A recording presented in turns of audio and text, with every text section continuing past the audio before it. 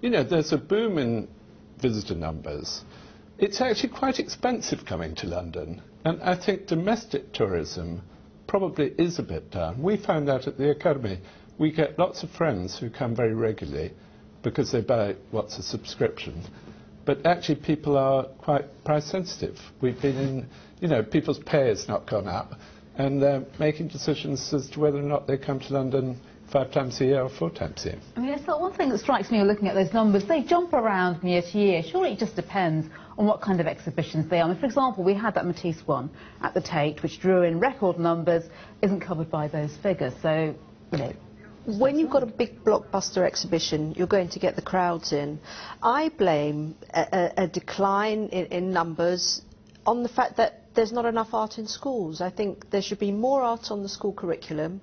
Art should be encouraged. You know, you don't go to an art gallery to learn how to become a scientist or a doctor or a pilot or a mathematician, but in order to be creative and end up in one of those professions, art does help you. You know, it's like carbohydrate for the eyes or vitamins for the soul. You know, it's necessary as part of our daily life, and more people don't realise the merits of going to an art gallery, which is a shame, and it does come down to education. I mean, your gallery, Royal Academy, it puts on big shows and it charges for them. We do. The point about the Tate and the National Galleries is that they're free, effectively, to go into, and we are told by the politicians one of the reasons why they're free is because they want to encourage local people and everyone to feel that they have access to the national art. I think, unfortunately, somebody at the National Gallery said it's because we're an increasingly events-based culture. And actually, I was thinking about it as I was coming here. If I go to New York, I will go to museums, and I'll go to their permanent collections, I'll go to the Frick.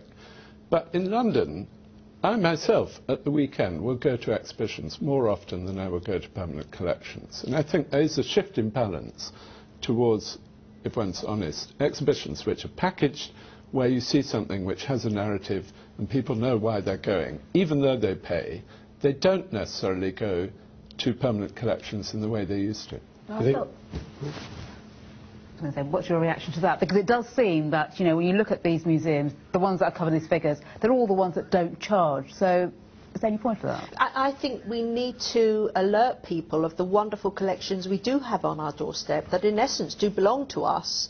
Maybe more of the marketing money has to be spent less on the big blockbuster and more of what's available every day of the week. I think that is correct, because in these institutions, and I run one of them, you can justify spending money on a temporary exhibition because you recoup it in the money you get at the Cape. Whereas in a national collection, and I worked in national collections, you don't advertise the fact you've got a Piero on the doorstep. People will go to Italy in order to go on the Piero trail, but they forget that they can go on the Piero trail in the National Gallery, and I think we don't do nearly enough to communicate that. And yet the counter to this is the British Museum, which seems to have no problems with visitors from either category. Well, maybe that's more to do with, again, the school curriculum, maybe being more child-friendly because it's to do with the school curriculum. But, you know, every time you go into an art gallery, it's like walking onto a plot of soil and you're nourished. You know, you grow. I mean, it's just the most wonderful, magical experience. And that's what we need to get across. And it's there every day of the week, not just in a blockbuster. I mean, does that mean that it's up to galleries to put on more activities that engage, in particular, younger visitors? I think all of us are doing that a lot. I think this issue of encouraging people to be aware of what is on their doorstep.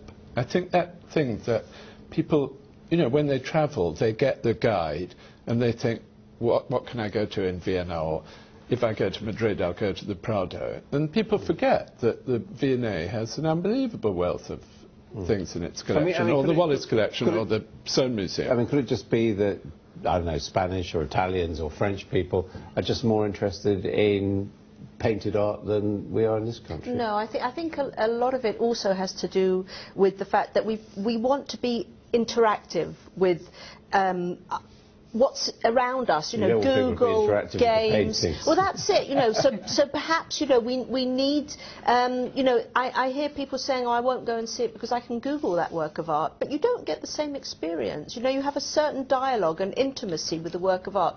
It's like falling in love all over again, you know.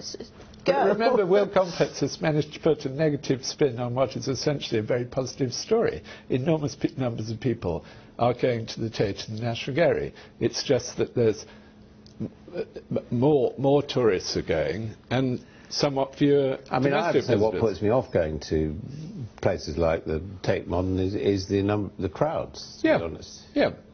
And Tate Modern, you know, people go as tourists. It was a new thing in 2000, and the truth is that the way people work is they've been to Tate Modern several times, and they don't necessarily go again, unfortunately. I mean, then those are the two biggest, aren't they? And if you look at the rest of the numbers, the others have actually seen attendance figures going up. So Yeah, I mean, look, not surprisingly, at the National Portrait Gallery, when I was there, we did the Mario Testino exhibition, and the numbers went up to 1.5 million. And I thought poor Sandy Nan would never be able, it would be unimaginable ever to be able to match that. It would only go down. I was completely wrong. It's gone up and up and up, and it's now 2 million a year. Frankly, when I was there, I couldn't imagine 2 million Yet people. outside of London, we're also seeing galleries and museums failing. Well, the Whitworth in Manchester's just reopened, you know, to wonderful rave reviews. But we've come to sort of expect that we need to be entertained. We're a bit lazy going to a gallery. We go to a gallery and expect to find a funfair there. Sometimes it is, but you know, we need to put in some effort. But there are great rewards. Okay.